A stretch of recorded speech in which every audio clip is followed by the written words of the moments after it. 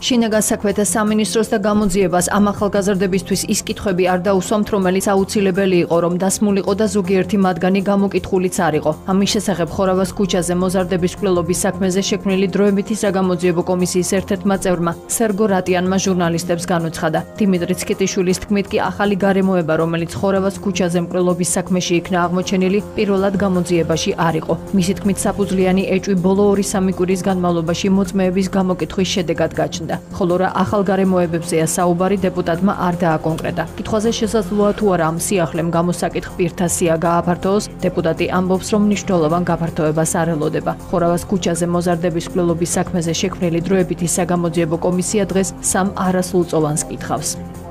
პრაქტიკულად თითქმის ყველა ფიგურანტი, რომელსაც საინტერესო ჩვენი გადმოსახედიდან საინტერესო ჩვენება შეეძლო მოეცა, თითქმის ყველა გამოკითხული რამდენიმე დარჩა უკვე ალბათ ყოველს და მომავალ კვირაშიც და თითქმის ბოლოში ვართ ამ გამოკითხების კუთხით დასრულებით. შინაგან საქმეთა სამინისტროს და ზოგადად გამოძიებას არ დაუსვათ ამ ახალგაზრდებისთვის ის კითხვები, რომელიც აუცილებელი იყო, რომ დასმულიყო და ზოგიერთი მათგანი გამოკითხულიც კი არ იყო.